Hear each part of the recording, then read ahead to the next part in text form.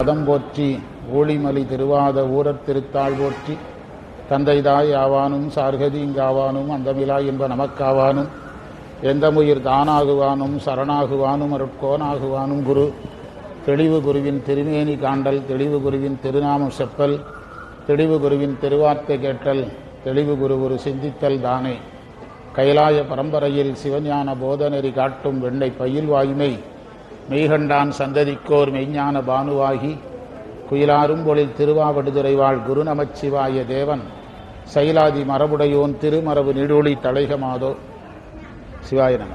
மங்களாம்பிகை உடனமர் மகிமாலீஸ்வரர் முக்கண்ணி உடனமர் முக்கண்ணப்பர் ஈரோடு திருமுறைக் கழகம் தொண்டர் சீர் பரவுவார் சம்பந்த சரணாலய அடிகள் திருவடிகள் வணங்கி இப்பணி செய்ய உடல்நலம் மனவளம் ஞானத் தெளிவை குருவினிடத்திலும் திருவினிடத்திலும் விண்ணப்பித்து அருள் மாறி உலகுக்கெல்லாம் அருள்கின்ற அன்னை மாறி பொருள் கோரி பெற கூட்டில்லை பொருள் கோரி வருவோர்க்கெல்லாம் பூர்த்தியாய் கொடுக்குமாறி இருள் நீங்கி ஒளியே எங்கும் இருந்திடச் செய்யுமாறி தருமாறி தொழுதோம் என்று தமிழ் வாரி தருவாய் மாறி அன்புடன் வேண்டிடும் தன்னடியார்க்கலாம் ஆசி அருள் மாறி அன்பரின் உள்ள கோயிலில் வாழ்ந்திடும் அற்புத திருமாறி இந்நகர் மக்களின் இன்னல் அகற்றிடும் வீடிலா உருமாறி இந்நாடெங்கும் அமைதி நிறைந்திட இன்பம் தருமாறி செந்நெறி எந்நெறி நீயறி என்று நெறி சீர்வழி செல்மாறி செந்தமிழ் நம்தமிழ் என்பது உணர்த்திடும் சீர்மிகு தாய்மாறி பொன்னடி உன்னடி நின்னடி வேண்டினோம் பேரருள் தாமாறி பூவுலகெங்கும் நிறைந்திடும் அன்னையும் பூவடி பணிகின்றோம் மாறி மாறி மாறி மாறி மாறி என்று கூறினால் மாரியம்மன் அருள் கிடைக்கும் மனதிலின்பம் தோன்றிடும்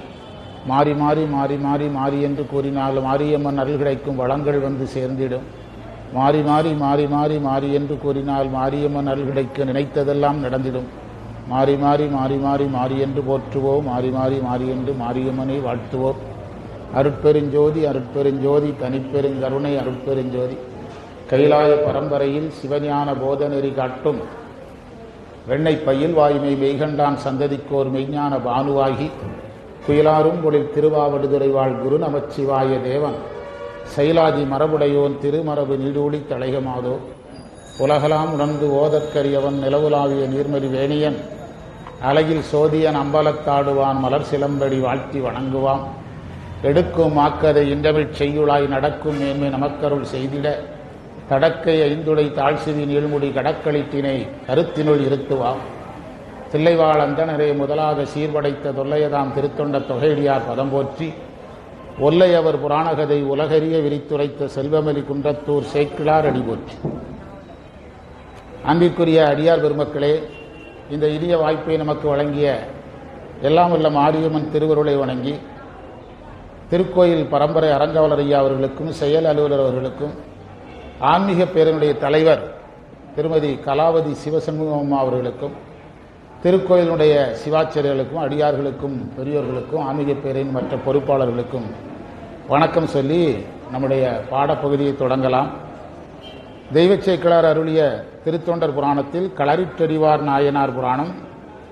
அதில் நாம் எந்த மந்திரம் வரைக்கும் பார்த்திருந்தோம்?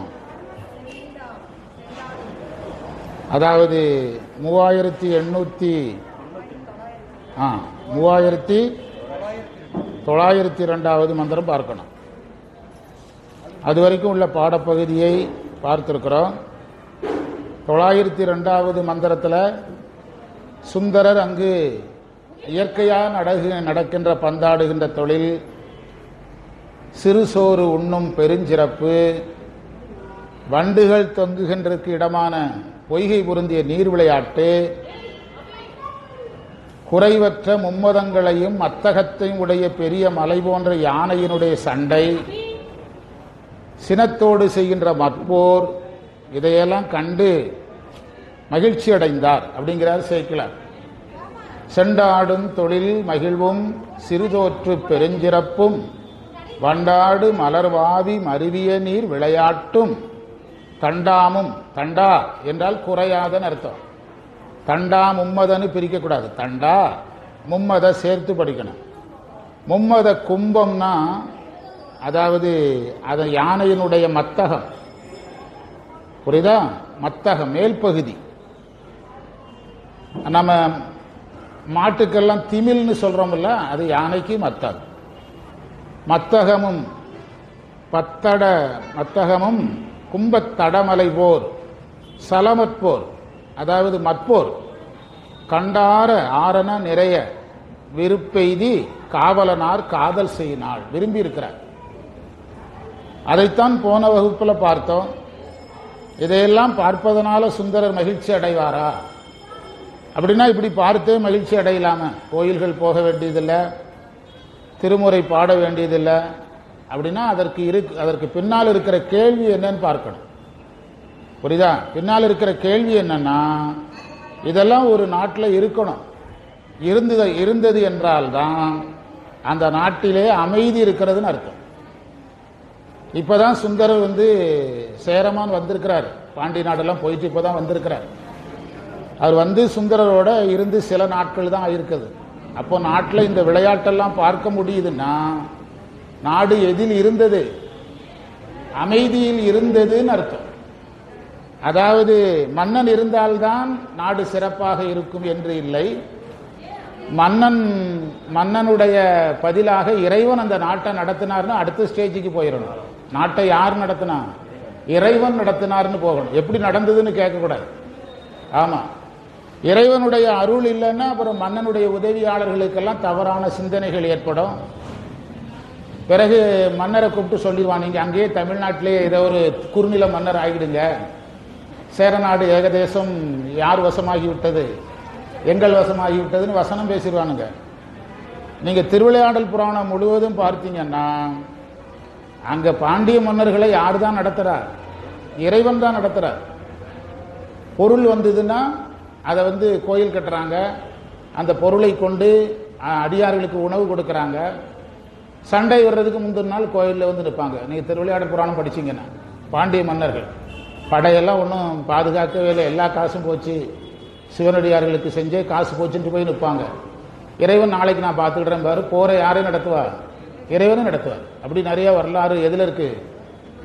நீங்க இதை இப்படியே படிச்சுட்டு போயிடக்கூடாது. அப்படி படிச்சுட்டு போறதுக்காக சேக்கிழார் சொல்லலை.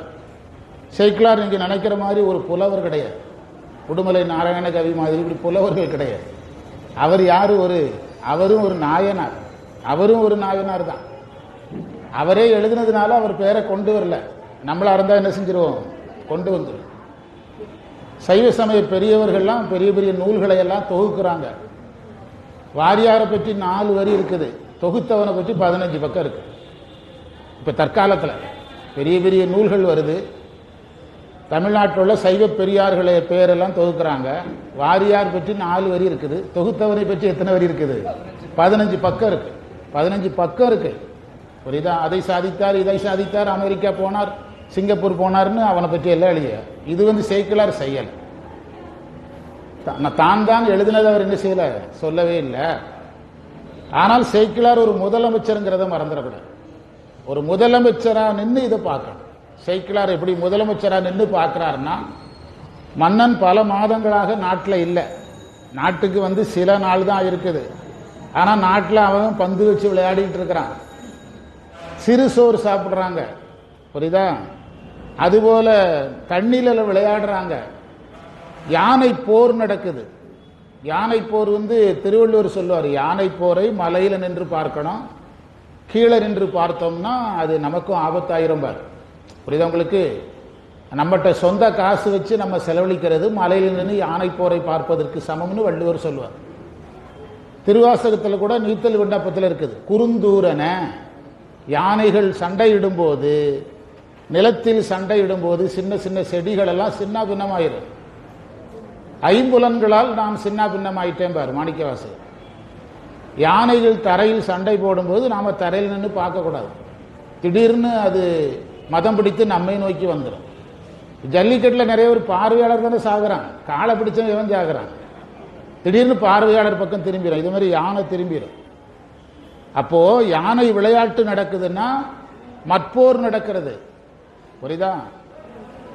வேற நாட்டுக்கான சண்டை போட்டிருந்தானா மற்போருக்கு கூப்பிட்டா என்ன சொல்லுவான்?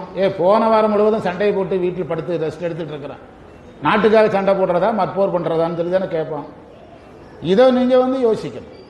இதை இந்த இடத்தில் சேக்கிழார் சொல்ல வேண்டிய காரணம் என்னவென்றால், இது நாடு எதாக இருந்ததற்கான அடையாளம், அமைதியாக இருந்ததற்கான அடையாளம், அறத்தில் நின்றதற்கான அடையாளம், மக்கள் மகிழ்ச்சியாக இருந்தார்கள் என்பதற்கு அடையாளம். சேரமானுடைய நாட்டை எது நடத்தியது? திருவருள் நடத்தியதற்கான அடையாளம். அந்த அடையாளங்களை பார்த்து சுந்தரர் மகிழ்ந்தார் என்று சொல்ல வேண்டுமே தவிர, இதெல்லாம் சுந்தரருக்கு மகிழ்ச்சி கொடுக்கும் என்றால் அப்போ சைவத்தில் மகிழ்ச்சிங்கிறதுக்கு அர்த்தம் இல்லாமல் என்ன செஞ்சிடும்? போயிடும். சினிமா நான் படிக்கிற காலத்தில் நிறைய சினிமா பார்ப்பேன். பிறகு நான் சினிமா தியேட்டருக்கு போய் பார்த்து 25 வருடங்கள் இருக்கும். இப்போ சினிமா பார்த்தா எனக்கு சந்தோஷமா இருக்குன்னு சொன்னால் நீங்கள் எவ்வளோ தப்பாக நினைப்பீங்க என்ன? புரியுதா? சைவம் பேசுகிறாரு, பெரிய புராணம் பேசுகிறாரு, சினிமா பார்க்கறதுக்கு போனேங்கிறாரு. புரியுதா? உண்டா இல்லையா? அப்படி தான் அதை பார்க்கணும். எனவே அந்த மகிழ்ச்சி என்பது சேரமானுக்கு இறைவனுடைய அருள் இருப்பதை கண்டு யார் மகிழ்ந்தார்? சுந்தரர் மகிழ்ந்தார். மக்கள் மகிழ்ச்சியாக இருந்தார். மக்கள் எப்பவுமே ஆட்சியாளர்கள் அவங்க எதிர்பார்க்கிறது நடந்தால் ஆட்சியாளர்களை கவனிக்க மாட்டாங்க. மன்னன் யாருங்கிறத நான் தான் உங்களுக்கு நான் இந்த வகுப்பை நடத்தும் போதே சொன்னேன். நாங்கள் பள்ளிக்கூடத்துக்கு போனோம்னா சில பள்ளிக்கூடங்களில் ஹெச்எம் வந்தால் ஒரு மாதிரி வேலை செய்வானுங்க, ஹெச்எம் இல்லைன்னா ஒரு மாதிரி வேலை செய்வான். எங்கள் பள்ளிக்கூடத்தில் நாங்கள்லாம் வேலை பார்க்கும்போது ஹெச்எம் வரலங்கிறதே தெரியும். சாயங்காலம் எங்கள் கூட பஸ்ஸில் வருவார், எங்கப்பா ஹெச்எம்னு அன்றைக்கி வரவே இல்லைங்கிறது தெரியவே இல்லை அப்படின்னு. அதை எதுக்கு நாம கவனிக்கிறோம்? அவர் வேலையை அவர் பார்க்குறாரு, நம்ம வேலையை நம்ம பார்க்குறோம். எங்கள் ஃப்ரெண்ட்ஸுகள் சொல்லுவாங்க, அவரும் ஆசிரியர் தான், நானும் ஆசிரியர் தான், அவர் தலைமை ஆசிரியர், நான் ஆசிரியர். புரியுதா? என் வேலையை நான் பார்க்குறேன், அவர் வேலையை அவர் பார்க்குறாருன்னு மக்கள் இருந்தால் பிரச்சனை இல்லை. மக்கள் யாரை கவனிச்சுட்டு இருக்க வேண்டிய அவசியம் இல்லை. நம்மை வழிநடத்துபவர்களை கவனிக்க வேண்டிய அவசியம் இல்லை. அவரவர் வேலையை அவர் பார்த்தார்கள் என்பது. இதுக்கு உரை சொன்னால் 1 நிமிடம், இப்படி பார்க்கணும்னு சொன்னால் 15 நிமிடம். இதுதான் பெரிய புராணம் படிக்கிறதுல நான் உங்ககிட்ட அடிக்கடி சொன்னேன். பெரிய புராணம் புரிகிறது 2வது விஷயம். யார் புரியணும்? சேக்கிழார் புரியணும். அவர் யாரு, ஏன் இப்படி சொல்றாரு? அடுத்த மந்திரம், நாவலர் பெருமான் நாவலர்தம் பெருமானும் திருவாரூர் நகராளும் தேவர் பிரான் கடலூர் நாள் மிக நினைந்து, இப்படி போயிட்டு இருக்குது. அதுவே அவருக்கு சந்தோஷமா இருந்தா அவருக்கு திருவாரூர் ஞாபகம் ஏன் வருது? அடுத்த மந்திரத்தில் என்ன ஞாபகம் வந்துட்டு? திருவாரூர் இறைவன் ஞாபகம் அவருக்கு வந்துட்டு. அப்படியானால் இந்த காட்சிகள் எல்லாம் அவருக்கு யாரை? இறைவனை தான் ஞாபகப்படுத்தியதை தவிர வேறொன்றை ஞாபகப்படுத்த. அந்த ஊர் சாமி ஞாபகம் வந்தது. வந்த உடனே அவர் என்ன நினைச்சிருப்பாரு? இறைவன் திருவஞ்சை களத்து இறைவன், கொடுங்கோளூர் இறைவன் சுந்தரருடைய நாட்டை அவ்வளவு நல்லா வச்சிருக்காரு நினைச்சிருப்பாரு. டக்குன்னு ஜம்ப் பண்ணி எங்க போயிட்டு? திருவாரூருக்கு போயிட்டு. அப்படி இல்லைன்னா இவர் என்ன செஞ்சிருப்பாரு? என்ன கேட்டிருக்கணும்? ஓ, இந்த மாவட்டத்தில் இந்த விளையாட்டா, அப்ப அடுத்த மாவட்டத்துக்கு போகலாம். அப்படிலாம் அவர் அந்த வாழ்க்கையை அனுபவிச்சிருக்கணும். இது நடந்த இடத்திலேயே, கொடுங்கோளூர்லயே நாங்க தங்கியிருந்த ஒரு நாள். பல முறை நான் சொல்லியிருக்கிறேன். கொடுங்கோளூர்ல, அடுத்தது திருவஞ்சை களத்தில் நாங்க தங்கி இருந்தோம். ஒடித்தான் மலை உத்தமனேங்கிற பாட்டை நாங்க பாடணும். கேரளா டிவியில படம் எடுத்தாங்க. அவனுக்கு வித்தியாசமா இருந்த உடனே திருவஞ்சை களத்து கோயிலில் நம்ம அடியார்கள் பாட அவன் வீடியோ எடுத்தான் கேரளா மலையாள டிவியில். அதுக்கு என்ன செஞ்சாங்கன்னு தெரியல, எடுத்தாங்க. ஆனால் சரியான மழைக்காலம். அதனால அந்த மக்களுடைய கலாச்சாரத்தை எல்லாம் பார்த்துட்டு தான் சொல்றோம். நாவலர் தான் பெருமானும் திருவாரூர் நகராளும் தேவர் பிரான். திருவாரூர் நகரத்தை ஆளுகின்ற தேவர் பிரான் யாருன்னா திருவாரூர் இறைவன். புற்றிடம் கொண்டாரா இருந்தாலும் சரி, அல்லது திரு ஆரூரராக இருந்தாலும் சரி, தியாகேசராக இருந்தாலும் சரி, இறைவன் கடல் ஒரு நாள் மிக நினைந்து.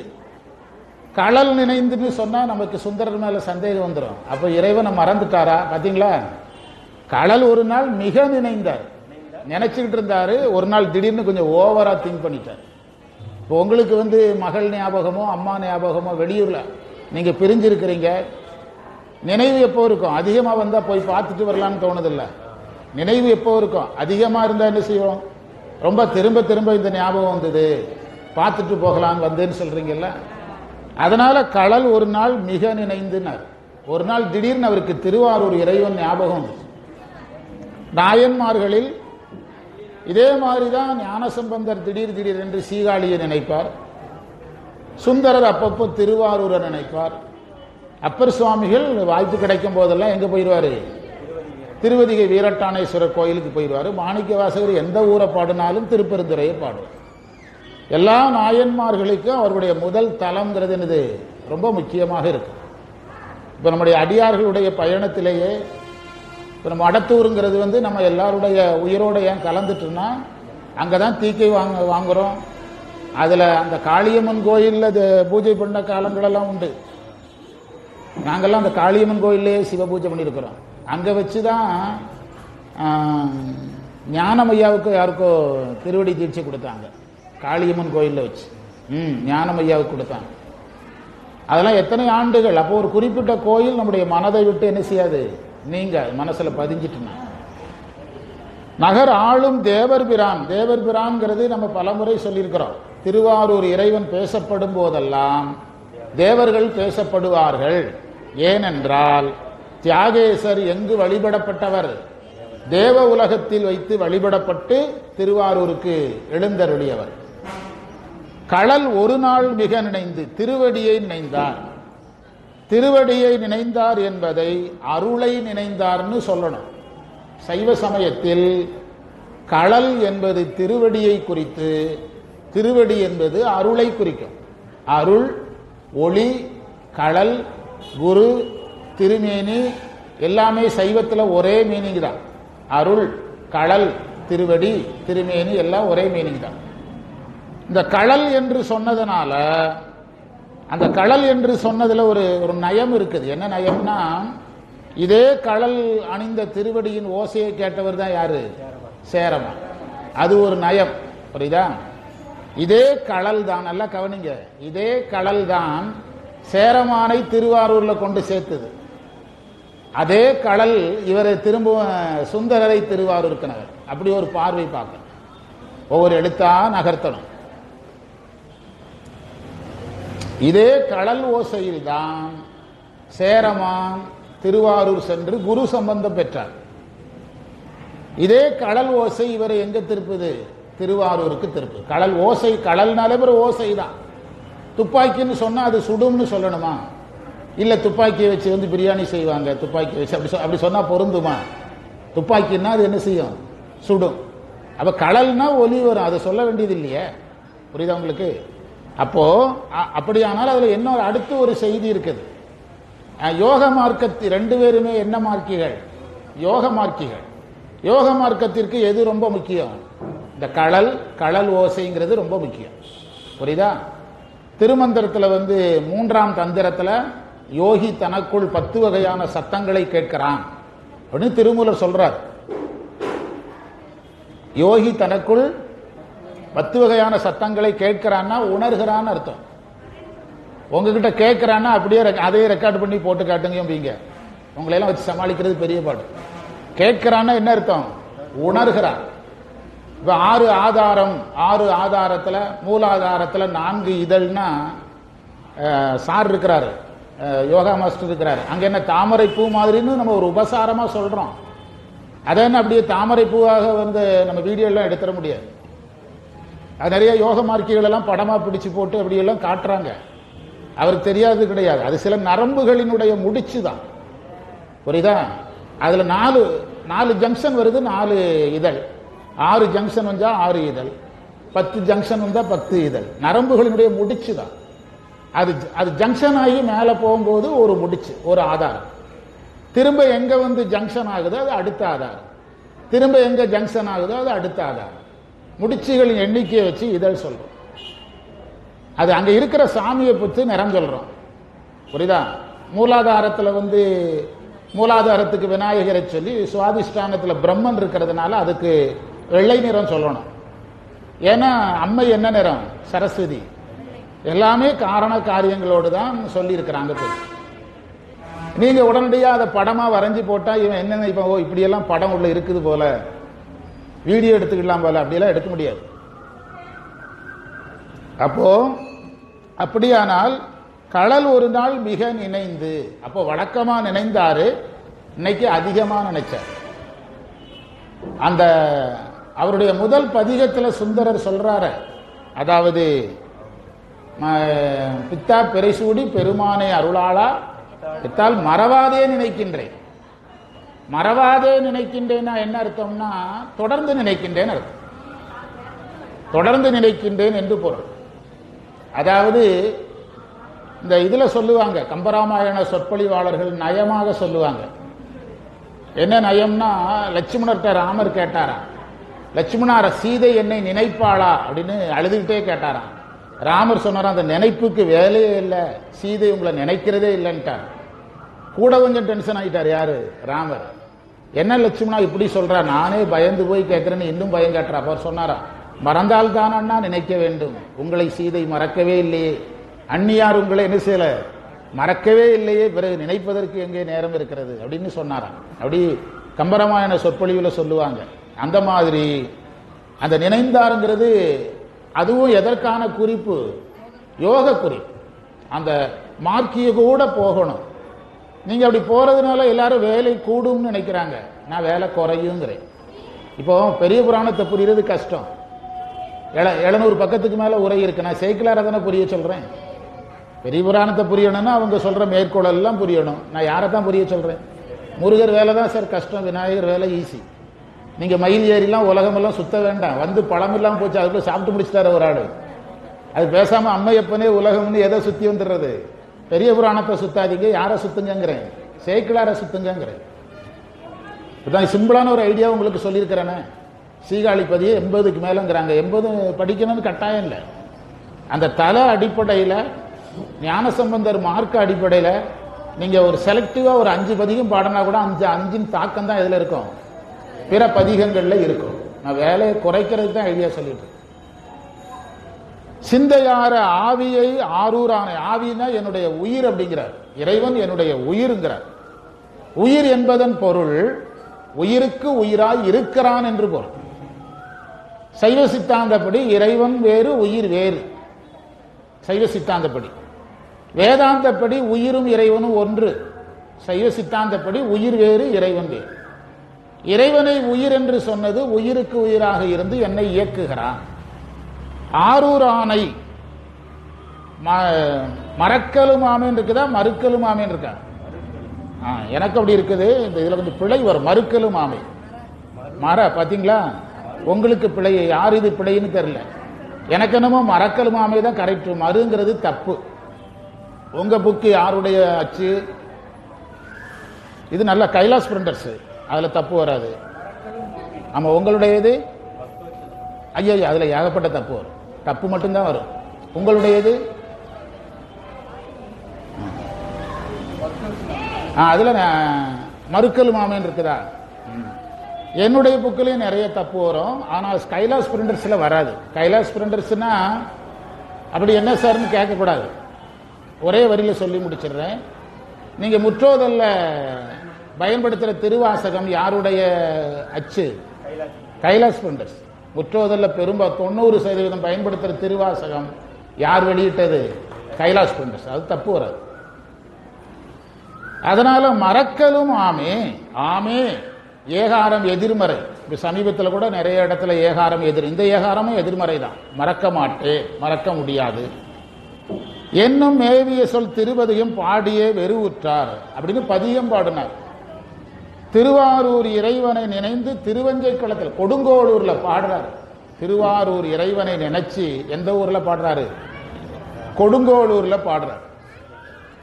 ஒருவேளை இந்த யானை சண்டை, இந்த தண்ணியில விளையாடுறதெல்லாம் அவருக்கு இன்பம்னா அதை பற்றி ஒரு பதியும் பாடியிருக்கணும்ல. அதுக்கு நான் சொன்ன பொருள் மட்டும்தான் நீங்க எடுக்கணும். என்ன பொருள்? நாடு அமைதியாக இருக்கிறது. இந்த நாடு அமைதியாக இருப்பதை கொண்டு சேரமானுக்கு யாருடைய அருள் இருக்கிறது? இறைவன் அருள் இருக்கிறது என்று அதிலேயும் அருளை பார்த்தார் அப்படின்னு எடுத்துக்கணும். என்னும் மேவிய திருப்பதியும் பாடிய வெறுவுற்றார். அந்த இடம் அழகான இடம். வெறுவுற்றல்னா அஞ்சுதல். அவருக்கு ஒரு அச்சம் வந்துச்சு. சமீபத்தில் நாம பண்டார சாத்திரத்தில் படித்தோம். ஞானிகளுக்கு பூஜை செய்தால் விருப்பும், பூஜை செய்யாத முடிய போது அச்சமும் கவலையும் வரும். வெறுப்பு வராது, கவலையும் வரும்னு இருக்குது. வழக்கமாக செய்த ஒரு பூஜையை செய்ய முடியலன்னா கவலைப்படுவாங்க. இவர் திருவாரூர்லேயே இருந்து இறைவன் அருளையை பெற்று பழகினதுனால என்னதான் சேரமான் நண்பராக கிடைச்சாலும், அந்த ஊர் மக்களால் குருவாக பார்த்தாலும், அவருக்கு யார் மேல நினைப்பு அதிகம்? திருவாரூர் இறைவன் மேல அவர் வெறுவுற்றார், அஞ்சினார். திருவாரூர் தன்னை நினைந்து, பாத்தீங்களா? திரும்ப என்னது? நினைந்து. திருவாரூர் தன்னை நினைந்துங்கிற இடத்துல ஒரு அரிய செய்தி சொல்றேன். என்ன செய்தினா, நீங்க பண்டார சாத்திரத்தை பிரமாணம் ஆக்கிக்கிடல. திருவாவடுதுறை ஆதீன பண்டார சாத்திரம் என்ன சொல்லுதுன்னா, சரியை செய்வது சரியையில் யோகமாகும். சரியைனா என்னது? திருக்கோயில் வழிபாடு, அவ்வளவுதான். திருக்கோயில் வழிபாட்டில் என்னெல்லாம் இருக்கோ அதெல்லாம் சரியை. கோயிலுக்கு பூ பறிக்கிறது, கோயிலை சுத்தம் பண்றது, சாணம் போட்டு மெழுகிறது, பூ கட்டி கொடுக்கிறது, விளக்கு வைக்கிறது, சலம்பூவோடு தூபம் மறந்தறியேன், தமிழோடு இசைப்பாடல் மறந்தறியேன், நலம் தீங்கிலும் உன்னை மறந்தறியேன், உண்ணாமை என்ன மறந்தறியேன். மறந்தறியேன் தான் யோகம் சார். அந்த பாட்டுக்கு புதுசா பொருள் சொல்லியாச்சு. சார், மிக முக்கியமான பொருள் சொல்லியிருக்கிறோம். மறந்தறியேன் மறந்தறியேங்கிறது தான் சரியையில் யோகம். இதுவரைக்கும் சொல்லாத பொருள் சொல்லியாச்சு. சலம்பூவோடு தூபம் மறந்தறியேங்கிறது யோகமா மாறிடும். சாமிக்கு வைக்கிற பூ வைக்கும் போது சரியையில் யோகமா அதான் மறந்தறியேன் மறந்தறியேன். அதேதான் அப்பர் திரும்பவும் சொல்றாரு, விளக்கினால் பெற்ற இன்பம் மிளிக்கினால் பதிற்றியாகும், துளைக்கினல் மலர்தொடுத்தால் தூயவின் நேரலாகும், விளக்கிட்டார் பேரு சொல்லில் மெய்ஞரி ஞானமாகும், அளப்பில கீதம் சொன்னார்க்கு அடிகள் தான் அருளுமாறே நிலை பெறுமாறு நிதியேல் நெஞ்சே நீ வா நித்தம் எம்பிரானுடைய கோயில் புக்கு புலர்வதன் முன் அலகிட்டு மெழுக்குமிட்டு பூமாலை புனைந்தேத்தி புகழ்ந்து பாடி தலையார கும்பிட்டு கூத்துமாடி சங்கரா போற்றி இப்படிலாம் பாடணுங்கிற. இதெல்லாம் சைவ சமயத்தினுடைய அடிப்படை மார்க்கம். ஹிந்து தர்மத்தினுடைய ஆரம்ப நிலை எல்கேஜி சிலபஸ் இதுதான். ஹிந்து தர்மத்தினுடைய எல்கேஜி சிலபஸ் இதுதான். என்னது? கோயிலுக்கு வரணும், பூ கட்டணும், கோயிலை சீமார் வச்சு கூட்டணும், சாணம் போட்டு மெழுகணும், விளக்கு வைக்கணும், பூ வைக்கணும், பழம் வைக்கணும், சாம்பிராணி கொண்டு வரணும், சாமியை பார்க்கணும், பூஜை பார்க்கணுங்கிறது பேசிக். அதனாலதான் திருநாவுக்கரசரை எதுக்கு வச்சிருக்கிறோம்? சரியை மார்க்கம் காட்டுபவர். அந்த மந்திரத்தில் என்ன சொன்னார்? விளக்கினால் பெற்ற இன்பம் வெளிக்கினால் பதிற்றியாகனா, ஒரு கோயிலுக்கு போய் சீமாரை வச்சு நீ கூட்டு, அதுக்கு பிறகு நீ சாணம் போட்டு மெழுகுனா கூட்டும் போது கிடைச்ச புண்ணியம் 10 மடங்கு ஆயிரும். நேற்று தானே படிச்சீங்க, இறைவன் புண்ணியத்தை என்ன செய்து கொள்வதில்லை, அதுக்கு இது பிரமாணம். அவ்வளவுதான். உங்களுக்கு தானே வருது, எல்லாம் சாமிக்கு செய்து யாருக்கு வருது? அவ்வளவுதான். மெழுக்கின துளைக்கினல் மலர் தொடுத்தால் தூய விண்ணேறலால், சாமிக்கு பூ கட்டினா விண்ணுலகத்திற்கே போகலாம், அது சிவ உலகமாகவும் இருக்கலாம். விளக்கிட்டால் பேரி சொல்லில் மெய்நெறி ஞானமாகும், சாமிக்கு விளக்கு வச்சா ஞானம் கிடைக்கும். அளப்பில கீதம் சொன்னார்க்கு, அளப்பில கீதம் பஞ்சபுராணம் கிடையாது, எல்லாத்திலையும் கண்டிஷன் இருக்குது. அளப்பில கீதம் என்ன அர்த்தம்? பஞ்சபுராணம் சொல்லிட்டு ஓடிடக்கூடாது. அளவற்ற பாடல்களை பாடினால் அளப்பில கீதம் சொன்னார்க்கு அடிகள். அடிகள் ஏன் சொன்னார் தெரியுமா? பாட ஆரம்பிச்சோம்னா குருவாயிருவார். புரியுதா? பாட ஆரம்பிச்சுட்டுனா குருவாயூரப்பனாக மாட்டார், குருவாக வந்து அளப்பில கீதம் சொன்னார்க்கு அடிகள் தாம் அருளுமாறேன்னு என்ன அர்த்தம்னா தானே வந்துருவார். பாடும்போது அவரே வந்துருவார். நீங்க நல்லா பாடணும். நீங்க பாடும்போது ஏன் வர்றது இல்லைன்னா அவர் பயங்காட்டுற மாதிரில பாடுறீங்க. நீங்க பாடுற பாட்டில் அவரு ஞானசம்பந்தருடைய தோடுடைய செவியன் பாடுனா யார் ஞாபகம் வரணும்? ஞானசம்பந்தர் ஞாபகம் வரணும். அந்த மாதிரி நீங்க பாடுனா வருவார். நம்ம பாடும்போது ஏன் வரமாட்டுக்கிறாருன்னா நம்ம பாடுறதை கண்டு அவர் பயப்படுற மாதிரில இருக்குது. அப்படிதான் அவரு ஆரம்பிக்கவே தயவு செய்து பாடிடாத அப்படிம்பாரு. சிவாயனம் சிவாயனம் குருவே போற்றி சிவாயனம். அதனால இதுல என்ன சொன்னாரு? மறுக்கலும் ஆமை என்னும் ஏவிய சொத்திருப்பதிகம் பாடியே வெறுவுற்றார். திருப்பதிகத்தை பாடுறார். பொதுவாக திருப்பதிகங்கள் தலங்களில் பாடப்படும். ஒரு குறிப்பிட்ட தலத்தில் சென்று இறைவனை பார்த்து உருகி பாடுறது வேற, இது திருவாரூர் இறைவனை நினைந்து பாடியது. இப்போ மண்ணில் நல்ல வண்ணம் வாழலாம் எந்த சூழல்ல பாடப்பட்டது? ஆமா, மண்ணில் நல்ல வண்ணம் பாடுறாரு. எங்க இருந்து? மதுரையில தான் பாடுறாரு. ஆனா எந்த ஊரை நினைச்சு? சீகாழியை நினைச்சு பாடுறாரு. மதுரையில இவனு இந்த சமணர்கள்ட்ட சண்டையை போட்டு எல்லாத்தையும் மறந்துட்டாரு. அவங்க அப்பா வந்தோடனே அவருக்கு என்ன ஞாபகம் வந்துட்டு? சீகாழி ஞாபகம் வந்துதான். மண்ணில் நல்ல வண்ணம் வாழலாம் வைகளும் எண்ணில் நல்ல கதிக்குன்னு ஆரம்பிச்சிட்டார். ஆமா, ஞானிகளாக இருந்தாலும் நல்ல விஷயங்களை ஞாபகப்படுத்துவதற்கு அவங்களுக்கும் சூழல்கள் தேவைப்படுகிறது. இப்ப கூட இந்த யானை சண்டை குதிரை சண்டை எல்லாம் ஒரு சூழல் தான் இருக்கு. இவர் ஊரை சாமி இவ்வளவு அழகா காப்பாத்துறாரு அப்படின்னு நினைச்ச உடனே அவருக்கு என்ன ஞாபகம் வந்துட்டு? நம்ம ஊர் சாமி ஞாபகம் வந்துட்டு. அதுவும் ஒரு சூழல் தான். புரியுதா? திருவாரூர் தனை நினைந்து சென்று தொழுவேன் என்னும் மறு ஆர்வம். மறு ஆர்வம்னா மனதில் தோன்றிய விருப்பம். திருவாரூர் தனை நினைந்து, அதாவது இதுல ஒரு செய்தி உங்களுக்கு சொல்றேன்னு சொன்னேன். திருவாரூர் தனை நினைந்து திருக்கோயில் வழிபாடு யோகமாக மாறுங்கிறது இதுதான். திருவாரூர் தனை, திருவாரூர் என்ற தல வழிபாடு சரியை எதா மாறுது? இதை நீங்க எடுத்துக்கிடணும். இது ஒரு புதிய செய்தி, புரியுதா? நினைந்து சென்று தொழுவேன். தொழுவேன்னு சொன்னா போதுமே. ஏன் சேக்கிழார் சென்று தொழுவேன்னார்னா, இங்கே இருந்தும் அவரால் யாரை பார்க்க முடியும்? திருவாரூர் இறைவனை பார்க்க முடியும். திருவஞ்சை களத்து இறைவனை அவரால் யாராக பார்க்க முடியும்? திருவாரூர் இறைவனாக பார்க்க. எல்லாம் ஒரே பரம்பொருள் தான். சென்று தொழுவேன் ஏன் சொன்னார்னா, இப்ப நம்ம மக்கள் புதுசா ஆரம்பிச்சிருக்கிறாங்க கல யாத்திரைக்கு. சிலர் பார்த்தீங்கன்னா வீட்டில் டெய்லி போடுறாங்க ஒவ்வொரு கோயிலா. அதுலயே நான் பார்த்துடுறேன். ஜோதி டிவியில் போடுறாங்க, பிறகு நிறைய பக்தி டிவிலெல்லாம் பார்க்குறாங்களாம். அதனால என்ன யாத்திரை வேண்டாமா? கல யாத்திரை வேண்டாம் அப்படின்னா சாப்பாடாக உங்களுக்கு ஃபோட்டோலே காட்டிடணும். சில ஹோட்டலில் இட்லி எல்லாம் ஃபோட்டோ போட்டிருப்பான். சில ஹோட்டலில் இட்லி புரோட்டா எல்லாம் ஃபோட்டோலே போட்டிருப்பான். அந்த ஃபோட்டோவை காட்டிடணும். காலையில் டிஃபன், மத்தியானம் இன்னொரு ஃபோட்டோவை காட்டிடணும். அதனால தான் அவர் சொன்னார் சென்று தொழுவேன்னார். இதே மாரியம்மன், எங்கள் வீட்டில் நான் மாரியம்மன் படம் வச்சிருக்கிறேன். டெய்லி மலர் வச்சு கும்பிடுறேன். நம்ம கோயிலேயே மாரியம்மன் படம் இருக்கிறாங்க, கட்டாயம் வச்சிருக்கணும். வீட்டில் கும்பிடும்போது வீட்டில் கும்பிட வச்சிருக்கணும். கோயிலுக்கு வந்தால் என்ன செய்யணும்? கோயிலில் வந்து பார்க்கணும். புரியுதா? சென்று தொழுவேன் என்னும் மறு ஆர்வ தொண்டருடன், மனதில் அவருக்கு ஆர்வம் வந்துட்டு எண்ணிய ஆர்வங்கிறத தான் மறு ஆர்வ தொண்டருடன் வழிகொண்டு. தொண்டர்கள் கூட கிளம்பிட்டார். இந்த இடத்தில் அவர் யாருக்கிட்ட கூட ஒரு வார்த்தை சொல்லலை. சேரமான்ட்ட ஒரு வார்த்தை சொல்லவே இல்லை. இந்த மாதிரி திடீர்னு திருவாரூர் ஞாபகம் வந்துட்டுது, நான் என்ன செய்யறேன், திருவாரூர் போறேன் அப்படின்னு கூட ஒரு வார்த்தை கூட சொல்லலை. இது அவர் திரும்ப கடைசியில் புறப்படும் போது இதே நிலைமை தான். இவர் அந்த வெள்ளாமை சருக்கத்தில் வரக்கூடிய வரலாற்றில் இதே தான் பண்றாரு. சொல்லாமலே கிளம்பிடுவார். அதுக்கு பேர் தான் நல்லவனுக்கு அடையாளம் சொல்லாம போறது. புரியுதா? நாம வேற பொருள் அதை கையாண்டுகிட்டு இருக்கிறோம். சிலர் பார்த்தீங்கன்னா கல்யாண வீட்டில் அந்த ரிசப்ஷன் ஏரியா வழியா உள்ள போயிட்டு வேற வழியா வெளியே போயிடுவான். சிலர் பார்த்தீங்கன்னா நிறைய போகும்போது சொல்லாமலே போயிடுவான். திருவாரூர் தன நினைந்து சென்று தொழிவன் மறு ஆர்வ தொண்டருடன் வழிகொண்டு மேற்கொண்டு பேரன்புடைய தொண்டர்களுடைய புறப்பட்டுட்டார். அன்புடைய தொண்டர்கள் கூட புறப்பட்டாரு. ஏன்? அந்த தொண்டருடன்ங்கிறது ரொம்ப முக்கியம். அப்படியானால் இந்த தொண்டர்கள் யார் என்று கேட்கணும். உறுதியாக சேர நாட்டினர் கிடையாது. அப்படியானால் சுந்தரர் வரும்போது பாண்டிய நாட்டினர், சோழ நாட்டினர் அவர் கூட யாராவது என்ன செஞ்சிருக்கணும்? கொஞ்சம் போயிருக்கணும்.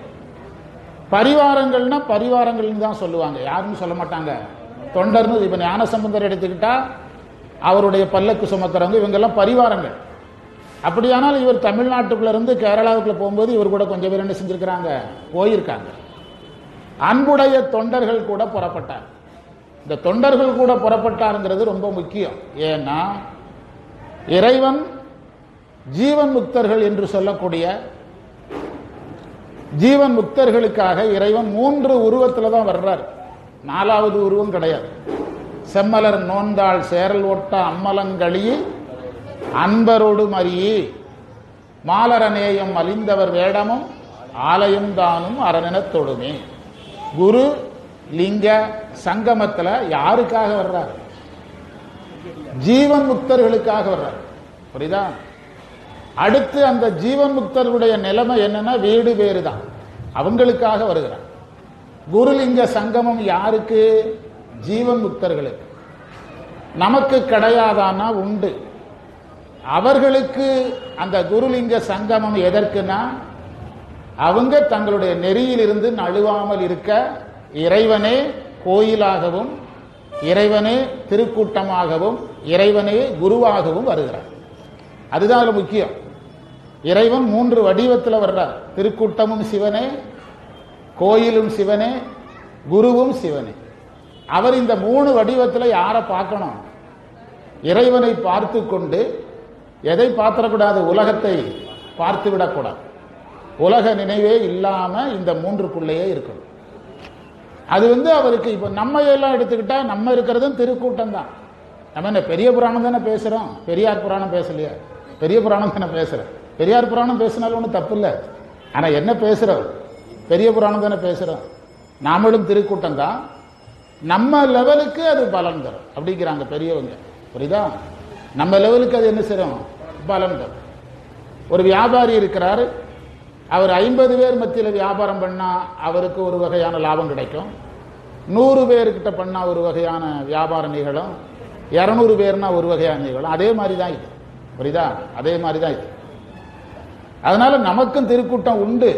ஆனால் ஒரு தவறு நடக்குது. அதுக்காக சொன்னேன், ஜீவன் முக்தருக்கு கிடைக்கிற திருக்கூட்டமும் நமக்கு கிடைத்த திருக்கூட்டமும் என்ன அல்ல, ஒன்று கிடையாது. நாம அடியரில் கூட்டி அதிசயம் கண்டாமேன்னு சொல்லும் போது மாணிக்கவாசகர் கூட இருந்தது யாரு, நம்ம கூட இருக்கிறது யாருன்னு பார்க்கணும். நம்ம பஞ்சபுராணம் சொல்றப்ப சண்டையை போட்டு உருண்டுறோமே, அதானே? அவர் பேரு ராமகிருஷ்ணன் தானே உங்க பேரு? ராமகிருஷ்ணன் ஐயா, இவர் பேரு சோமு ஐயா. எல்லாம் பார்க்கறாங்க, முற்றோதல் நிறைய பார்க்கறாங்கல்ல, நல்லா தான் பாடுறாங்க. பஞ்சபுராணம் பாடுங்கிறதுக்குள்ள சண்டையை போட்டு உருண்டுறாங்க.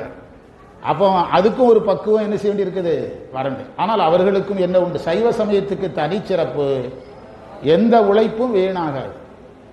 எல்லா உழைப்பும் அதன் பலனை கொடுக்கும். புரியுதா? அதுல நம்முடைய தர்மம் தெளிவா இருக்கு. அதுதான் அவர் சொன்னார். என்ன சொன்னாரு?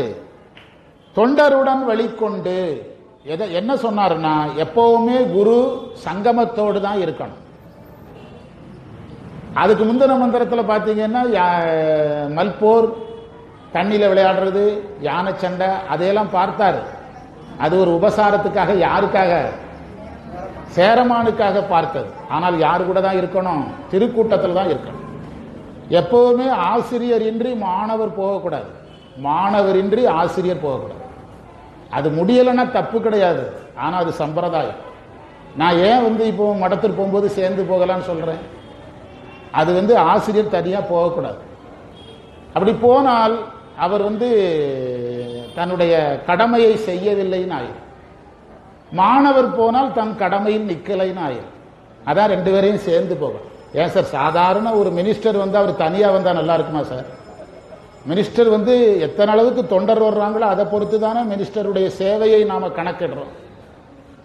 மினிஸ்டரே யாரும் வேண்டானாலும் அவரை தனியா அனுப்ப முடியுமா? நம்ம அனுப்புனா அவருடைய அந்த சேவைக்கு அர்த்தம் இல்லாம போயிருங்க. தொண்டன் என்னது, யாரை நோக்கி நிற்கணும்? தலைவனை நோக்கி நிற்கணும். தலைவன் தொண்டனை நோக்கி, 2 பேரும் சேர்ந்து இருக்கணும். அதைத்தான் இதுல பாத்தீங்கன்னா தொண்டருடன், தனியா என்ன செய்யக்கூடாது, போகக்கூடாது. அதனாலதான் நம்ம சேர்ந்து போலாங்கிறது.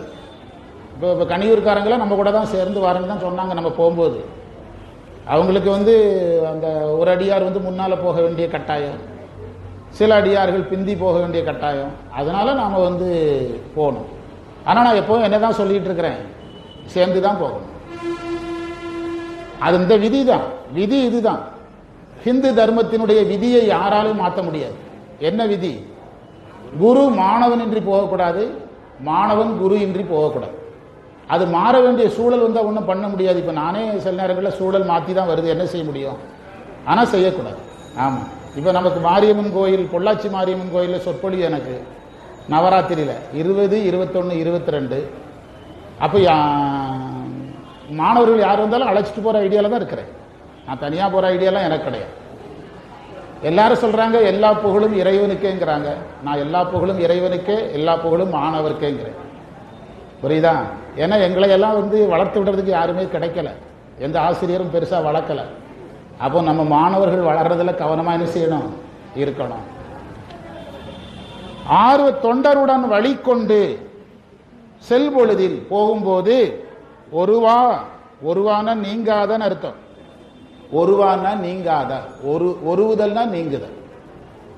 நண்புன்னு இருக்கும், அது நட்புன்னு எடுத்துக்கணும். நட்பு உள்ளுருக உடனெழுந்து கைதொழுது. சேரமானுடைய ரியாக்ஷன். அவரு நீங்காத நட்புடையவர் யாரு?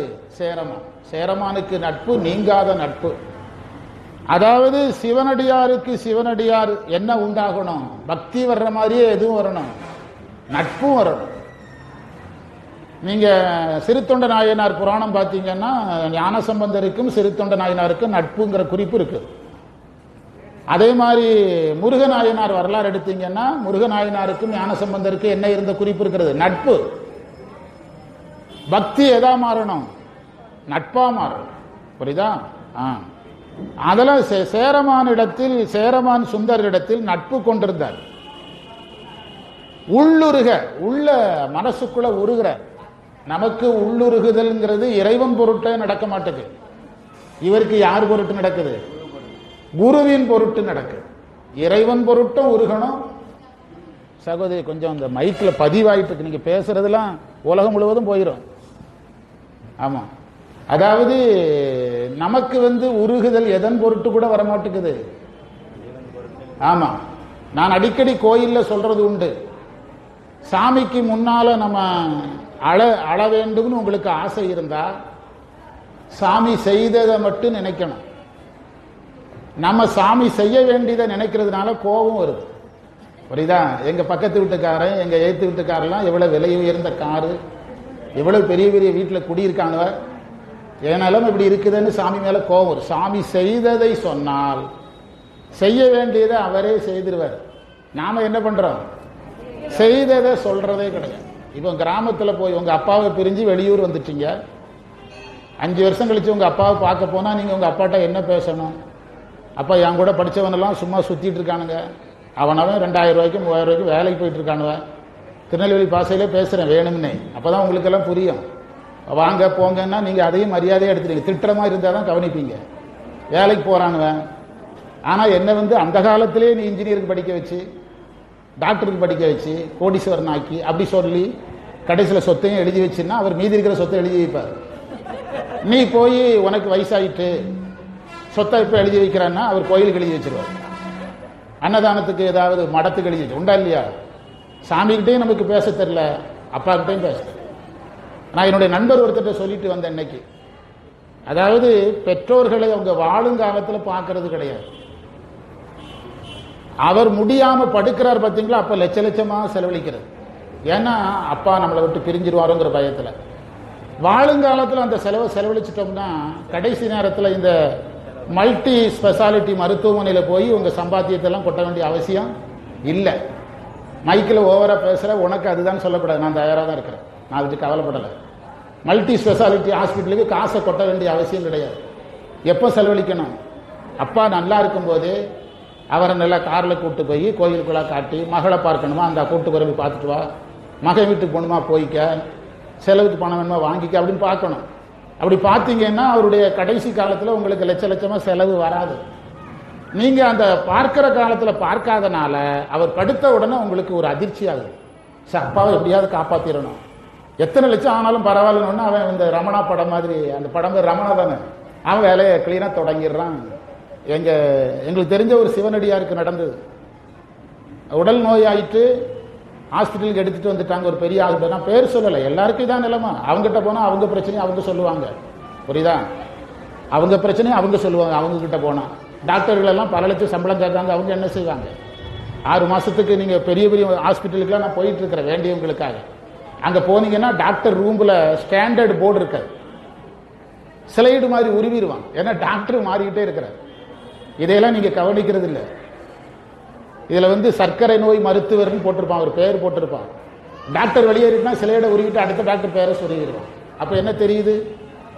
நான் எங்க ஸ்கூலுக்கு 1வது சேர்ற காலத்துல இருந்து நான் எங்க ஊர்ல 12வது படி வரைக்கும் ஒரே டாக்டர் தான் இருந்தேன். ஆனா டாக்டர் என்ன செய்யறாங்க? பறக்குறாங்க. புரியுதா? மதுரைக்கு போறாங்க, மெட்ராஸுக்கு போறாங்க, டெல்லி போறாங்க, அமெரிக்கா போறாங்க. அப்புறம் அவனும் அதே தான் பண்ணுவான். இருக்கட்டும்.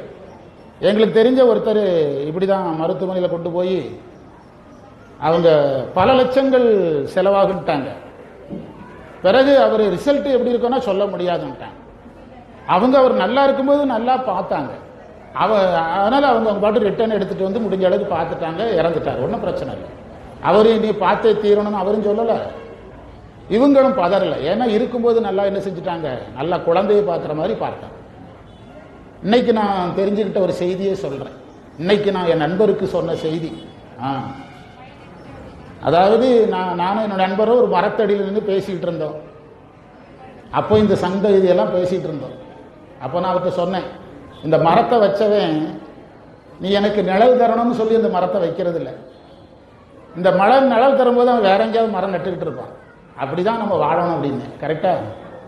அவர் ஒரு கோயில், ஒரு சின்ன கோயில் முழுவதும் அவர் பொறுப்பில் இருக்குது. ஒவ்வொரு நாளும் அவர் தன்னை தியாகம் பண்ணணும். அவரை பூஸ்ட் பண்றதுக்கு என்ன சொல்றது? அவரை பூஸ்ட் பண்ணணும். அவருக்கு தான் சொன்னேன், என்ன சொன்னேன், இந்த மரத்தடியில நீ நிற்கிற, இந்த மரத்தை நட்டவன் மரமே நீ வளர்ந்து எனக்கு நிழல் தர வேண்டும் சொல்லிட்டு என்ன செய்யல, நடல. இந்த மரம் நிழல் தரும்போது வேற எங்கேயோ ஒரு மூலையில் என்ன நட்டுக்கிட்டு இருப்பான், மரம் நட்டுக்கிட்டு இருப்பான். இப்ப பனை விதை போடுறேன், பனை விதை போடுறேன்னு நிறைய பேர் சொல்றான். பனை விதையெல்லாம் போட்டெல்லாம் முளைக்காது. நான் சுத்த விவசாயி. அது ஒரு தனி கலை. அது போடுறதுக்கு ஒரு சீசன், மாசம்லாம் இருக்கு. அதை ஏன் சொல்ல வந்தேன்னா, அது போட்டு அதுல இருந்து நம்ம பலம் பெறும்போது நம்ம இருப்போமான்னு சொல்ல முடியாது. ஏன்னா தென்னை மரம் குட்டை தென்னை மரம் 3 மாசத்துல காய்க்கும், நெட்டை தென்னை மரம் 5 மாசத்துல காய்க்கும். நான் சுத்தமான விவசாயி. நீங்க லேண்டு சும்மா கொடுத்தீங்கன்னா விவசாயம் பண்றேன், புரியுதா? 5 மாசத்துல காய்க்கும். பனை மரம் 10 வருடம் 20 வருடம் ஆகும். அது சரியா எனக்கு மறந்துட்டு, 10 வருடத்துக்கு மேல ஆகும். அது பலம் தரும்போது யாரும் பார்க்க முடியாது, அடுத்த தலைமுறை தான் பார்க்கும். நீங்க எப்பவும் பிறருக்கு உதவுறதுன்னு வந்துட்டீங்களோ, அடுத்த தலைமுறையை மனசுல வச்சுட்டு உதவணுமே தவிர அது ஒரு கால்குலேஷன் வச்சு என்ன செய்யக்கூடாது, உதவக்கூடாது. மந்திரத்துக்கு வாங்க. ஒரு ஒரு நண்பு உள்ளுருக உடன் எழுந்து சேரவான் குரு பிரிகிறேன்.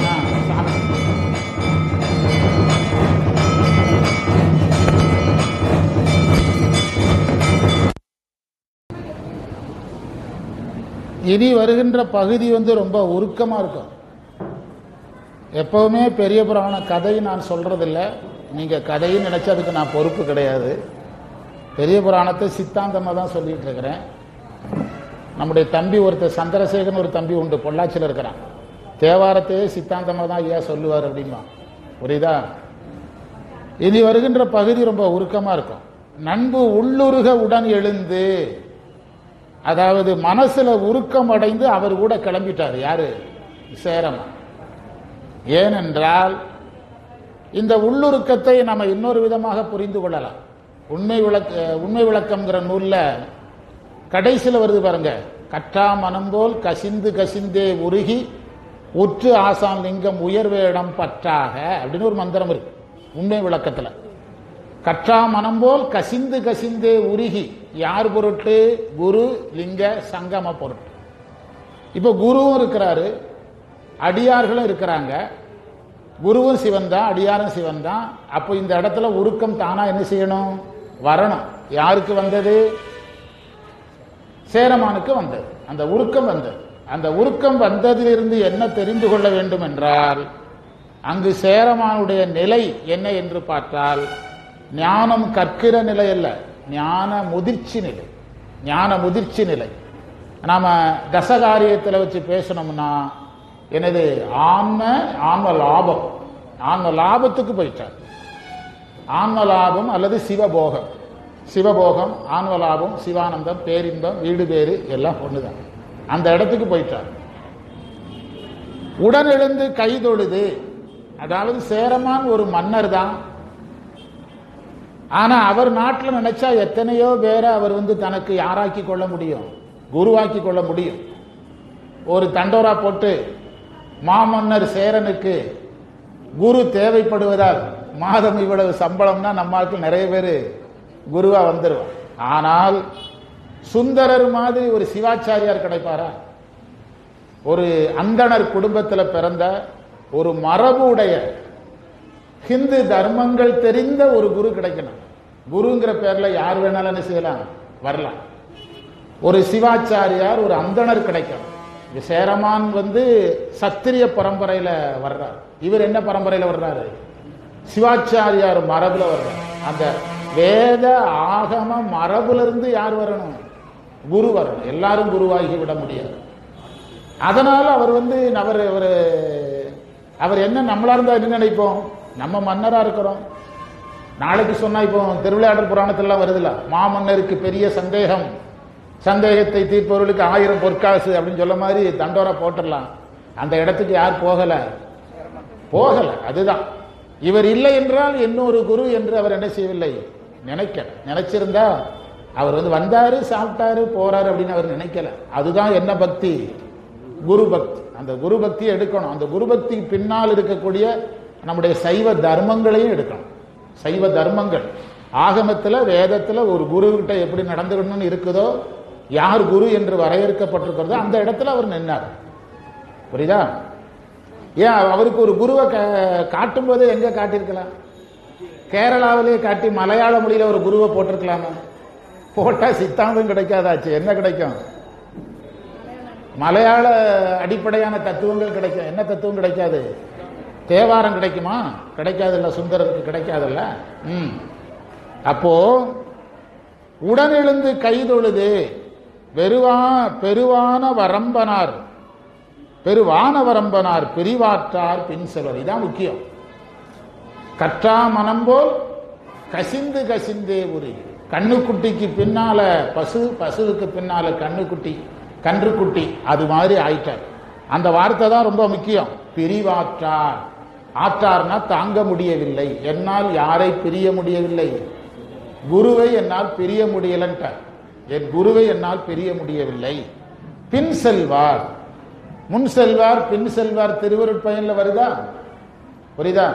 பொற்கை அந்த குருவை முன் செலுத்தி கற்பவர் என்ன செய்யணும்? பின்னால போகணும்னு திருவருட்பயன்ல 2 மந்திரம் இருக்கு.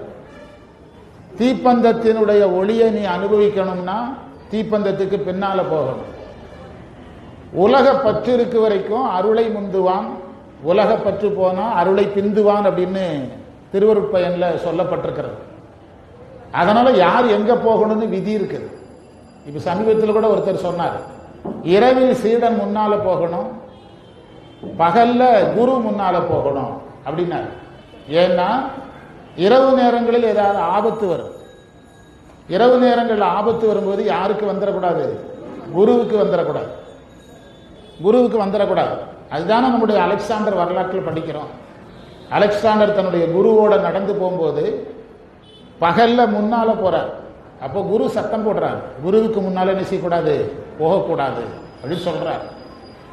அப்போ அலெக்சாண்டர் வேகமா போய் ஆற்றுக்குள்ள இறங்குறார். மீண்டும் குரு திட்டுறார், அரிஸ்டாட்டில் நீ முன்னால போகக்கூடாது. அப்போ அவர் சொல்றாரு, அதாவது இந்த ஆற்றில் மிகப்பெரிய பள்ளமோ வெள்ளமோ இருந்தால் அது அலெக்சாண்டரோட போயிடும். நீங்க எனக்கு என்ன ஆகுதுன்னு பார்த்துட்டு வாங்கங்கிற. புரியுதா? அப்போ அலெக்சாண்டர் சொன்னது, 1000 அலெக்சாண்டர் வருவான் போவான், அரிஸ்டாட்டில் ஒருவன் தான் அப்படின்னா. குருங்கிறவர் எத்தனை பேர் தான்? ஒருத்தர் தான். நினைச்ச நேரம்லாம் வரமாட்டார். அதைத்தான் நான் உங்ககிட்ட சொன்னேன், அடிக்கடி சொல்லிட்டு இருக்கிறேன். அதுதான் நம்ம சமய மார்க்கம். குருவுக்கு எங்க போகணும்? பின்னால் போகணும். அதைத்தான் அவர் பின்பற்றினார். பின் செல்வார். எப்படி திருமுறை எவ்வளவு அழகா சித்தாந்தமா நிற்குது பாருங்க. அதுதான் திருமுறையை சித்தாந்தமா படிங்கிறேன். நீங்க உரையில போனா இதெல்லாம் இருந்தா சந்தோஷம் இருக்கும்னு நினைச்ச முடியாது, சொல்ல முடியாது. இதையெல்லாம் எழுத ஆரம்பிச்சா 80,000 பக்கம் வரும், உண்டா இல்லையா? அது அவங்க மேல நம்ம கோவப்படவும் முடியாது. வந்தொண்டர் முன்னெய்தி. திரும்பவும் பாருங்க, சுந்தர் என்ன செய்றாரு? முன்னால போறார். மனமகிழ்ந்த உணர்வினராய். உணர்வு தான், பேச்செல்லாம் கிடையாது. இன்றுமது பிரிவாற்றேன் என் செய்கேன். அவருக்கு சுந்தரருக்கு முன்னால போய் மனம் மகிழ்ந்த உணர்வோட, நான் உங்களை என்னால என்ன செய்ய பிரிய முடியாது, நான் என்ன செய்யறது? யான் என்ன ஒன்று நீர் வருந்தாதே உமதுபதியின் கண்ணிருந்து. சேரமானே, நீங்க வருத்தப்படாதீங்க, உங்க ஊர்ல நீங்க இருந்து அப்படிங்கிறார். உமது பதியின் கண் இருந்து. அந்த உமதுங்கிறத கொஞ்சம் தோண்டணும். ஆராயணும்னா பயந்துருவீங்க. கொஞ்சம் தோண்டணும்னா என்ன அர்த்தம்னா, சேரமானுக்கு என்ன இல்லை? அவரும் ஒரு நாயனார். பல மாதங்கள் நாட்டை பற்றி கவலையே படாமல் சுந்தரர் பின்னால போக முடியும்னா அவருக்கு என்ன பற்று இல்லை? நாட்டு பற்று இல்லை. அவரை பார்த்து இவர் என்ன சொல்றாரு? உமது பதி அப்படிங்கிறார். அப்படின்னா அவருக்கே இல்லாத பற்றை இவர் என்ன செய்யறாரு? ஊற்ற. அதுதான் அதுல இருக்கிற நுட்பம். அவருக்கே இல்லாத நாட்டு பற்றி இவர் ஊற்ற. அதன் பொருள் என்னவென்றால், இந்த மன்னர் பதவி என்பது நீங்க சண்டை போட்டு வாங்கினது கிடையாது. உங்களுக்கு தலைமுறை தலைவரையாக வர வேண்டிய உரிமையினால் உங்களுக்கு வந்தது. இந்த பதவிக்கு நீங்க யார்கிட்ட அனுமதி பெற்றுட்டு வந்திருக்கிறீங்க? கோயில்ல போய் சாமிகிட்ட அனுமதி பெற்று தான் வந்திருக்கிறார். அனுமதி பெற்று வந்திருக்கிறீங்க. இந்த நாட்டின் மேல் நீங்க முதல்ல பற்று வைங்க, தேசத்தின் மேல் பற்று வைங்க. இந்திய நாட்டின் மேல் பற்று வைங்க, பாரத நாட்டின் மேல் பற்று வைங்க. வேற எங்கேயோ போயிட்டனோ? புரியுதா? நீங்க இந்த நாட்டின் மேல் பற்று வைங்க. உமது பதினர், அது ரொம்ப முக்கியம். குரு சீடனுக்கு பற்றை குறைக்கணுமா ஊட்டணுமா? ஆனா இவர் கூட்டுறார, உமது பதின்ல சொல்றாரு, உங்க நாடு அப்படிங்கிறார். அதில் பற்று ஊட்டப்படவில்லை, கடமை நினைவூட்டப்பட்டது. பற்று ஊட்டப்படவில்லை, எது நினைவூட்டப்பட்டது? கடமை நினைவூட்டப்பட்டது. உங்க கடமையை நீங்க மறந்துடாதீங்க. நீங்க இது பெரிய புராணத்தில் இது ஒரு இடம் அல்ல, நிறைய இடம் இருக்கு. நீங்க ஞான சம்பந்தர், பாண்டியன், குலச்சிறையாரெல்லாம் போவாங்க. அப்படியே பாண்டி நாட்டினுடைய கிழக்கு எல்லை போய் சோழ நாட்டுக்குள்ள ஞான சம்பந்தர் என்ட்ரி ஆகிறதுக்குள்ள இவங்களை கட் பண்ணி விட்டுருவார். குலச்சிறையாரை எல்லாம் போய் அவங்க வேலையை பாருங்கன்னு கட் பண்ணி விட்டுருவார். ஏன்னா எது முக்கியம்? கடமையும் முக்கியம். சைவத்தில் அறத்தை சரியாக செய்கின்ற ஒருவன் தான் அருள் நெறிக்கு தகுதி உடையவன். சைவத்தில் அறம் பெருசு கிடையாது, ஆனால் அரசில் தவறக்கூடாது. அறத்தை நீங்க செய்தீங்களா செய்யலையாங்கிறதல்ல கேள்வி, தவறக்கூடாது. தவறாத ஒருவன் தான் எதற்கு தகுதி உடையவன்? சமய நெறிக்கு தகுதி உடையவன். உங்க நாட்டை நீங்கள் பாருங்க, கண் இருந்து அன்றினார் சொல்லி கொடுக்கிறார் பாருங்க, எவ்வளவு முக்கியம் பாருங்க. அன்றினார் முனை முறுக்கி, என்ன பொருள்? பகைவரை போர்ல அழிங்க அப்படிங்கிறார். ஏன் சார், சைவம்னா என்னது? சைவம்னா கொல்லாமை தானே. என்ன சொல்லி கொடுக்கிறார்? எதிரிகளை கொன்னு தள்ளு அப்படிங்கிறார், வெட்டி தள்ளு அப்படிங்கிறார். இதுலதான் கவனமா படிக்கணும். இதையெல்லாம் நம்ம பார்க்கவே மாட்டோம், கதை சொல்லிக்கிட்டே போயிடுவோம். இப்படியே நான் ஒரு 500 யுகமே போயிட்டுங்கிறேன். முதல்ல 500 வருஷம், ஒரு 5000 வருஷம், இப்ப என்ன சொல்லிட்டு இருக்கிறேன்? நம்ம ஆட்கள் எல்லாரும் இப்படிதானே போயிட்டு இருக்கிறாங்க, 99% பேர். புரியுதா? அகிம்சையை சொல்லிக் கொடுக்கிற ஒரு மதம் எதை சொல்லிக் கொடுக்கிறது?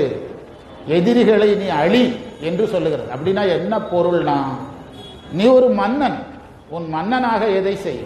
கடல். இதேதான் கிருஷ்ணர் யாருக்கு சொல்லிக் கொடுத்தார்? அர்ஜுனனுக்கு சொன்னார், தர்மத்தை செய்.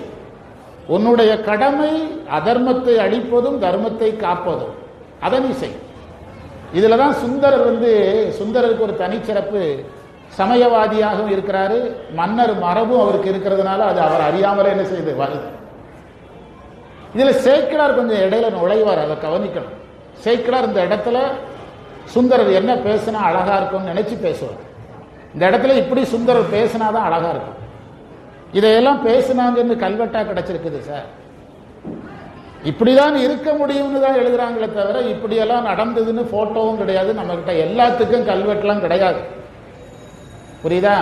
நிறைய பேர் அப்படி நினைச்சிட்டு இருக்கிறான். ஒரு சிவாஜி படத்துல அவருக்கு ஊமையா இருப்பாரு, ஆ ஆ அம்மா அப்படி சொன்ன மாதிரி உட்கார்ந்த இடத்துல எழுதின மாதிரி கற்பனை பண்ணிட்டு இருக்கான். அப்படியெல்லாம் கிடையாது. செப்பேடுகள், கல்வெட்டுகள், புராணங்கள் கிடைத்தது உண்மை. சில விஷயங்களை சேக்கிழார் இறைவன் அருளால் இப்படிதான் என்ன செய்திருக்க முடியும், இருந்திருக்க முடியும். அல்லது இப்படி இருந்தால் சமயத்துக்கு நல்லது, அப்படிதான் எழுத முடியுமே தவிர நீங்க நினைக்கிற மாதிரிலாம் வரிக்கு வரலாம் ஆவணங்கள் எல்லாம் திரட்ட முடியாது. இப்ப நீங்க இதுக்கு ஆவணம் கேட்டா எங்க இருந்து கொண்டு வர்றது? இப்படிதான் சுந்தரர் சேரமாட்ட பேசினாருங்கிறதுக்கு ஆவணம் கொடுங்கன்னா என்ன செய்வீங்க? இறைவன் அருள் தான் என்னது? ஆவணம். அப்படிதான் என்னது? ஆமா, இப்படி இருந்திருக்கு. இப்படிதான், இப்படி ஒரு சுந்தர், ஒரு குரு இப்படிதான் பேசணும். இந்த இடத்துல சுந்தரர் கிருஷ்ணராகவே நிற்கிறார். அழகா இருக்குல்ல? இப்படி பார்க்க தெரியணும். கதை சொல்லி பழகிறாதீங்க. கதை சொல்றதுன்னா அது நம்ம சமயத்துக்கு செய்யற பணியாக. அவங்களுக்கு பேரு பௌராணிகள்னு பேர். புராணம் சொல்றவனுக்கு என்ன பேரு? நம்ம புராணம் படிக்கவே இல்லை, நான் புராணம் நடத்தவே இல்லை சார், இதை விட்டுருங்க. நான் நடத்துறது சைவ சித்தாந்தம் அல்லது திருக்குறள். அன்றினார் முனை முறுக்கி அரசாடும். பாத்தீங்களா என்ன சொன்னாரு? அரசாங்கத்தை ஆளுங்க அப்படின்னு சொன்னார். என மொழிந்தார் என்று சொன்னார். ஆரூரர் மொழிந்தருள அது கேட்ட அருட்சேரர். ஆரூரர் மொழிந்தருள, ஆரூரர்ங்கிறது குரு, அது கேட்ட சேரர்னார். ஏன் சேக்கிழார் சேரர்னாரு? சுந்தரரை குருவாக பார்த்தவர் சேரமான யாராக பார்த்தார்? மன்னனாக பார்த்தார். உங்களுக்கு வேற வார்த்தையே போடலாம், ஆனால் யாரா பார்த்தாரு? அதுலதான் சேக்கிழார். நான் தான் உங்களுக்கு திரும்ப திரும்ப சொன்னேன், பெரிய புராணம் புரியணும்னா 7000 பக்கம் படிக்கணும். சீகேசியா உரை சுமார் 7000 பக்கம். சேக்கிழார் புரியணும்னா 7 வினாடி போகும். நீங்க எல்லாம் பெரிய புராணத்தை புரியறதுக்கு ட்ரை பண்றீங்க, நான் சேக்கிழாரை புரியறதுக்கு ட்ரை பண்றேன். நீங்க முருகன் மாதிரி ஞானப்பழம் தேடுறீங்க, நான் பிள்ளையார் மாதிரி ஞானப்பழம் தேடுறேன். நம்ம டாக்டர் அம்மாவுக்கு இந்த ஃபார்முலா தான் பிடிச்சது. பெரிய புராணம் புரியறதை விட யார் புரிஞ்சா போதும். அதுதான் உங்களுக்கு போன வகுப்புல ஒரு உதாரணம் சொன்னேன். சங்கர் புரிஞ்சா சங்கர் படம் பார்க்க வேண்டியதில்லை. பாரதி ராஜா புரிஞ்சா பாரதி ராஜா படத்தை திரும்ப திரும்ப பார்க்க வேண்டிய. எல்லா படத்துலையும் ஒரு டவுன் பஸ் வரும், ஒரு டீச்சர் வருவாங்க, கொடை வச்சிருப்பாங்க, ட்ரெயின் போகும், புரியுதா? டீச்சர் ஸ்கூல்ல வேலை பார்ப்பாங்க, கடைசியில் ஒரு கிராம தேவதை கோயிலில் திரிசூலத்தை எடுத்து குத்திடுவாங்க யாராவது. படம் முடிஞ்சது. என் ஃப்ரெண்டு சொல்லுவார், சினிமாவுக்கு போகலையா கேட்டா நடிகர்கள் வேறு, கதை ஒன்று தான் அப்படிம்பார். நம்ம தமிழ் சினிமாவை எடுத்துக்கிட்டா 15 நிமிஷத்துல ஒரு பாட்டு வரும், அரை மணி நேரத்தில் ஒரு சண்டை வரும், 3/4 மணி நேரத்தில் ஒரு பாட்டு வரும், 1 மணி நேரத்தில் ஒரு சண்டை வரும், இப்படியே படம் முடிஞ்சிடும். அதான உண்மை. நான் என்ன சொல்றேன், சினிமா புரியறதை விட யார் புரிஞ்சா நல்லா இருக்குங்கிறேன். அதைத்தான் இது ஒரு புதிய ஸ்டைலு. நான் தான் முதலாக சொல்றேன், அதை நீங்க பின்பற்றலாம். அதுக்கு நான் என்ன செய்யறது? டாக்டரமா சொல்லுவாங்க, ராணி டாக்டர் சூப்பர் ஃபார்முலா அப்படிம்பாங்க. அதாவது மெத்தட் ஆஃப் ரைட்டிங் அப்படிம்பாங்க. மெத்தட் ஆஃப் ரைட்டிங் யாருடைய method of writing? Method of writing சேக்கிழாருடைய method of writing அப்படிம்பாங்க. அது ஆரூரர் மொழிந்தருள அது கேட்டங்கிறது உபதேசத்துக்கான வார்த்தை, சித்தாந்த கலைச்சொல். புரியுதா? கேட்டருள் உண்மை விளக்கத்தில் வரும். கேட்டல். ஏன் ஞானசம்பந்தர் தோளுடைய செவியன்னு பாடினாரு? நீ எனக்கு குரு, நான் சொல்றதை என்ன செய்ய, காதால கேடு. இப்ப கூட படிச்சோம், செவி எதுக்காக சிறப்பிக்கப்படுகிறது, வாய் எதற்காக சிறப்பிக்கப்படுகிறதுன்னு. சமீபத்தில் கூட எங்க படிச்சோம்? செவியையும் வாயையும் சிறப்பித்து இப்போ ஒரு பாடம் பதிவு செய்யும். ஞாபகம் வச்சுக்கிடுங்க, இதற்காகத்தான் செவி வருகிறதுன்னு.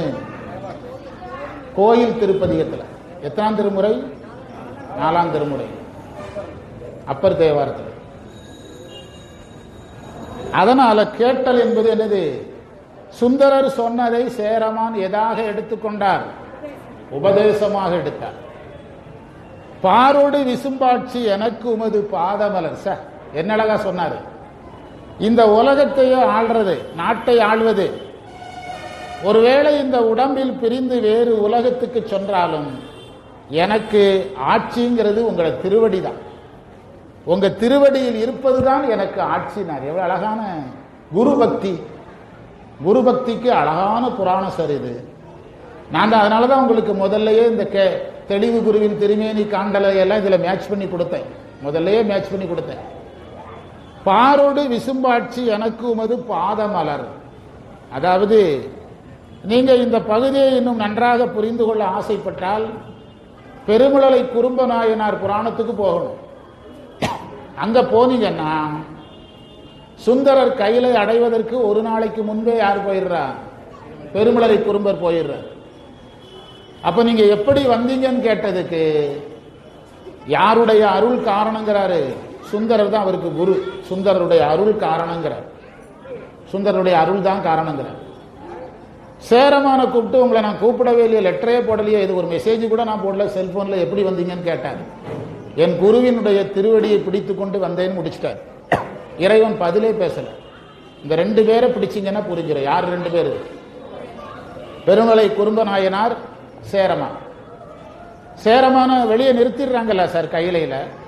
கையிலைக்கு சேரமான் போயிடுறாரு சார், வெளியே நிறுத்திடுறாங்க. இறைவன் கேட்கிறாரு, நான் உங்களை கூப்பிடவே இல்லையே, எப்படி வந்தீங்கன்னாரு. என்னுடைய குருவை பின்பற்றி வந்தேன். சேரமான் பெருமாள் நாயனான் பெருமிழலை குறும்ப நாயனாற்ற கேட்கிறாங்க. அப்ப அவர் சொல்றாரு, என்னுடைய குரு கண்மணி. அவர் சொல்றாரு, என்னுடைய குரு எனக்கு யாரு? கண்மணி. உங்களுக்கு கமலஹாசன் ஞாபகம் வர்றாரா? குரு எனக்கு கண்மணி. என் கண்மணியே போன பிறகு நான் ஊர்ல இருந்து என்ன பண்ண போறேன், அதனால வந்துட்டேன். நாளைக்கு எங்க வாத்தியார் வருவார், நான் இன்னைக்கே வந்துட்டேன். இத ஒழுங்கா பேசினா குரு பக்தி தானா வரும். சைவத்துல குரு பக்திக்காகவே எழுதினது எது? இந்த புராண பகுதி. பாரோடு விசும்பாட்சி எனக்கு உமது பாதமலர், எனக்கு உமது பாதமலர். நீங்க அந்த முன்மந்திரத்துக்கு வாங்க.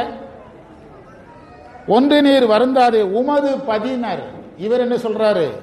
எனக்கு உமது பாதமலர். பாத்தீங்களா? அதை இணைக்கிறீங்களா? இணைச்சனைக்கு தானே நம்ம சைவம் கற்றுக் கொடுக்க முடியும். மக்களை ஏமாத்தெல்லாம் செய்யறோம் இல்லைன்னா நாம இதை இணைக்காம நீங்க பேசினால் மக்களை ஏமாற்றியதில் ஆகும். இப்போ சேரமான் இந்த சுந்தரர் பதியம் பாடுறாரு. அந்த பதியத்தில் 3 முறை வினை வருது. ஒரு வினை ஊழ் வினைங்கிறாரு, ஒரு வினை வல்வினைங்கிறாரு, ஒரு முறை வெறுமனை வினைங்கிறாரு. 3 வினையும் இணைச்சு உரை இருக்கா? அதை கொடுங்க சார், நான் பேசுறதை நிறுத்திடுறேன். 3 வினையை இணைச்சு நீங்க ஏன் எழுத மாட்டேங்கிறீங்க? அதுதான் கேட்கிறேன். அவங்கவுங்க தொழிலை அவங்கவுங்க சரியா செய்யும் போது நீங்க உங்க தொழிலை சரியா செய்யுங்க சார். உரை எழுதுறவர் அவருடைய தொழிலை சரியா செய்யணுமல்ல. 3 வினையை இணைச்சு சொல்லணும்ல. ஊழ்வினைங்கிறது சங்கீதத்தை சொல்லுகிறது, புரியுதா? ஊழ்வினை என்பது பிராரத்தத்தை சொல்லுகிறது, வல்வினை என்பது சங்கீதத்தை சொல்லுகிறது, வினை என்பது ஆகாமியத்தை சொல்லுகிறது. அப்படின்னு ஒரு கணக்கை போடுங்களேன். தப்பா ரைட்டா ரெண்டாவது பேசட்டுமே, நாளைக்கு தப்புன்னு ஒரு உரை வரட்டுமே. அது நல்லா இருந்தா ஏற்றுக்கிடுவோம், மன்னிப்பு கேட்போம். நம்ம தான் ஆபத்துன்னு வந்தா சாஸ்திராங்க விழுந்துருதாச்சு, விழுந்துருவோம். அதைத்தான் நம்ம கேட்கறோம். அக்கறையில தான் கேட்கிறோம், நம்ம வருத்தத்தில் கேட்கல, புரியுதா? அப்போ பாரோடு விசும்பாட்சி எனக்கு உமதுங்கிறது ரெண்டுமே பற்று தான். முன்னாலேயும் உமது வருது, இங்கேயும் உமது வருது. அங்க அவர் இவருக்கு கடமையினால் உமது சொன்னாரு, இவர் குரு பக்தியினால உமத கையில எடுத்துட்டார். ரெண்டுமே பந்தம் கிடையாது. சுந்தரர் சொன்னார் என்பதற்காக அவர் நாட்டை ஆண்டாலும் வீடு வேறு உறுதி, சுந்தரர் திருவடிதான் ஆட்சின்னு சொன்னாலும் வீடு வேறு உறுதி. ரெண்டும் பந்தம் கிடையாது. அவர் ஸ்டேட்மெண்ட்டும் பந்தம் கிடையாது, இவர் ஸ்டேட்மெண்ட்டும் பந்தம் கிடையாது. பாதமலர் தேரூரும் நெடுவீதி திருவாரூர் கெழுந்தருளர். திருவாரூர் சொன்னா போதும். என்ன சொன்னாரு? தேரூரும் நெடுவீதி திருவாரூருக்கு எழுந்தருள. ஏன்னா திருவாரூர்னாலே என்னதுதான் சிறப்பு? தேர், திருவாரூர் தேர். அது தேரூரும் நெடுவீதி, அகலமான வீதி திருவாரூர். அதுல கொஞ்சம் இன்னும் கொஞ்சம் அதை நகர்த்தி திருவிழாவுடைய திருவாரூர்னு சொல்லணும். தேரையும் வீதியையும் இணைச்சு ஒரு கான்செப்ட் எடுக்கணும். தேரும் வீதியும் சேர்ந்தா என்ன வரும்? திருவிழா வரணும். தேர் அப்படியே இருக்கும் சார், தேரும் வீதியும் இணையணும், அப்பந்தான் திருவிழா வரும், புரியுதா? இப்ப திருவாரூர் போனீங்கன்னா நம்ம போறோம் இல்ல, அது பெரிய இரும்பு கவசங்கள் போட்டு சாமி தேர் அப்படியே நிறுத்தியிருப்பாங்க. ஊர்க்காரங்கெல்லாம் வெளியே வந்து திருவிழாவா எடுத்து எதை வெளியே எடுக்கணும்? தேரை வெளியே எடுக்கணும். சைவ சமயத்தில் உள்ள அந்த அடிப்படை கோட்பாட்டுக்கு போகணும். மண்ணினில் பிறந்தார் பெரும்பயன் மதிசூடும் அண்ணலார் அடியார்தமை அமுது செய்வித்தல், கண்ணினால் அவர் நல் விழா பொலிவு கண்டு ஆறுதல். அதுக்கு கிளம்பிட்டார். விழா பார்க்கறதுக்கு தான் திருநாவுக்கரசர் போய் முத்து விதானம்ங்கிற பதியம் பாடினார். இப்ப அவர் திருவாரூர் போவேன்னு சொல்றது சாமியை பார்க்கறதுக்கு இல்லை. சாமி தான் இங்கேயும் அதே சாமி தான் இருக்கிறார். ஆனா அதே திருவிழா இங்க நடக்க, அதே திருவிழா இங்க நடக்கணும்னா திருவாரூர் தேரை எங்க கொண்டு போகணும்? திருவஞ்சை களத்துக்கு கொண்டு போகணும். இவர் கேரளாவிலே இருக்கிறதா இருந்தா திருவாரூர் தேரை எங்க நகர்த்தணும்? திருவஞ்சை களத்துக்கு நகர்த்தணும். அது சாத்தியமா? இப்ப நம்ம ஒரு நடராஜர் எங்க உட்கார்ந்து இருக்கிறாரு? பாராளுமன்றத்தில் உட்கார்ந்து இருக்கிற மாதிரி ஒரு புதிய முயற்சியை எடுக்கணும், உண்டா இல்லையா? தேரூர் நெடுவீதி திருவாரூருக்கு எழுந்தருள நேரூரும் மனக்காதல். எழுவதற்கு நேரூரும் என்றால் எழுந்தருளுவதற்கு கொண்டு எழுந்த மனக்காதல், மனதில் தோன்றிய பக்தி என்றார் உரையாசிரியர். நீக்கவும் அஞ்சுவன் என்றார். அதாவது அந்த சுந்தரர் வந்து தன்னுடைய கருத்துல உறுதியாக இருந்ததுனால குருவினுடைய வார்த்தையை என்ன செய்யக்கூடாது? விளக்கக்கூடாது. குரு வார்த்தைங்கிறது வரம். அதை நீங்க விளக்குனீங்கன்னா அதுக்கு அது உங்களுடைய நிலைன்னு அர்த்தம். உங்களுக்கு அதுதான் இயல்புன்னு எடுத்துக்கிட வேண்டியதான். குரு வார்த்தை எதுவா இருந்தாலும் வரம் தான். அதுக்கு அடிக்கடி சொல்லுவாங்க, ஒரு செய்தி சொல்லுவாங்க. மராட்டிய வீரன் சிவாஜி வந்து அவருடைய குரு இடத்துல போய் ஆசீர்வாதம் கேட்கிறார், என்னை நீங்கள் வாழ்த்துங்கள்ங்கிறார். அப்போ அவருடைய குருநாதர் வந்து ஒரு காட்டுக்குள்ள நிறைய சரளை கற்கள், வெப்பம் மிகுந்த காலத்துல குதிரைகள் எல்லாம் ஓடிட்டு பயணித்த ஒரு காட்டுக்குள்ள உட்கார்ந்துருக்காரு. நிழலும் கிடையாது, ஒன்றும் கிடையாது, தண்ணியும் கிடையாது, டீ காப்பி ஒண்ணுமே கிடையாது, பூஸ்ட் ஹார்லிக்ஸ் ஒண்ணுமே கிடையாது, தனியா உட்கார்ந்துருக்காரு. அப்போ இவர் என்ன செய்யறாருன்னா, நீ நல்லா இருப்பேன்னு சொல்லிட்டு அங்க கிடந்த ஒரு காய்ந்து போன ஒரு இலையில, ஒரு ரொம்ப காயாத ஒரு இலையில் கொஞ்சம் குதிரை சாணத்தையும் கூழாங்கற்களையும் அடிச்சு கையில கொடுத்துட்றாரு. யார் கையில? சிவாஜி தான் பிரசாதங்கிறார். நம்மால இருந்தா இதை வச்சு என்ன இப்படி குருமார்களை வச்சுட்டு இருந்தா நம்ம என்னைக்கு நல்லா இருக்கிறதும் போகும்.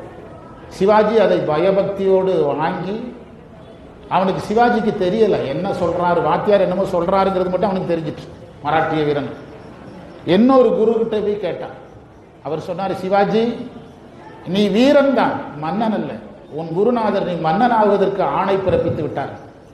இந்த கற்கள் நீ கட்டப்போகின்ற கோட்டைகள், குதிரை சாணம் உன்னுடைய குதிரை படையினார். சில மாதங்களுக்குள்ள மன்னன் ஆயிட்டான். யாரு? ஆமா, இதை அவன் தூக்கி வீசியிருந்தான். அத குருவினுடைய வார்த்தைகள் நமக்கு சாதாரணமா தெரியும், அது வரம்ங்கிறது நமக்கு என்ன செய்யாது, தெரியாது. அப்படி தெரியலன்னா தெரியாம போறதுக்கு நம்ம உயிரில் என்னமோ பண்ணுதுன்னு அர்த்தம், ஏதோ வினை துரத்துதுன்னு அர்த்தம். வாங்க. தேரூரு மனக்காதல் நீக்கவும் அஞ்சுவன் என்றார். உங்களுடைய விருப்பம் இதுன்னா அதை மறுக்கிறதுக்கும் எனக்கு எதுவா இருக்குது, பயமா இருக்குது, பயப்படுறேன் அப்படின்னு சொல்றார். அதாவது குருவுக்கு எதிராக, ஆசிரியருக்கு எதிராக நம்ம கருத்துக்களை எல்லாம் நம்ம சர்வசாதாரணம் பதிவிடுவோம். நான் என்ன சொல்றேன்னா, நீ என்ன சொல்றது, நீ சொல்லவே கூடாதா, ஏன் சொல்ற? பொதுவாக மாணவர்கள் சொல்றாங்க. நான் என்ன சொல்றேன்னா, சித்தாந்தத்தில் என்ன சொல்லியிருக்குது, அன்றே எந்தன் ஆவியும் உடலும் கொடுத்துட்டு வரணும். அதுக்கு பிறகு வந்து ஆசிரியர்கிட்ட என்ன சொல்றது? நான் என்ன சொல்றேன்னா, நீ சொல்லவே கூடாத பிறகுக்கு சொல்ற. அதைத்தான் நான் அந்த சித்தாந்த வகுப்புல சொன்னேன். மருந்து சாப்பிடுவவன் கருத்து யாருக்கு தேவையில்லை, மருத்துவருக்கு தேவையில்லை. மருந்து சாப்பிடுவவனுக்கு என்ன தேவைங்கிறது யாருக்கு தெரியும்? மருத்துவருக்கு தெரியும். முடிவுகளை மருத்துவன் எடுக்க வேண்டுமே தவிர யார் எடுக்கக்கூடாது? மருந்து சாப்பிடுபவன் எடுக்கக்கூடாது. டாக்டர் சொல்றாரு, ஆப்ரேஷன் உங்களுக்கு 2.5 மணி நேரம் ஆகும். டாக்டர் எனக்கு ஒரு அவசர வேலை, ஒரு 1.25 மணி நேரத்துக்கு முடிச்சிட்டிங்கன்னா நீங்களும் ஃப்ரீ ஆயிடலாம், நானும் ஃப்ரீ ஆயிடலாம். முதல்ல ஹாஸ்பிட்டல் விட்டு வெளியே போயிரு, விஷ ஊசி போட்டு கொண்டாலும் கொண்டு விடுவேன்னு டாக்டர். கொஞ்சம் டென்ஷன் பிடிச்ச டாக்டரா இருந்தா. இதுதான் நடக்குது. ஆசிரியர்களுக்கு இதுதான் சார் நடக்குது. ஆசிரியர் ஒரு கருத்தை சொன்னால், குரு ஒரு கருத்தை சொன்னால் நாம் என்ன செய்யணும்? அப்படியே ஏற்கிறது தான் நம்முடைய கடன். கடன் பணி செய்து கிடப்பது. எது எமை பணிகளும் ஆறது வேலை நீ சொல்லு, அவ்வளவுதான் முடிஞ்சு. குருவுக்கும் சீடனுக்கு என்ன சார் சம்பந்தம்?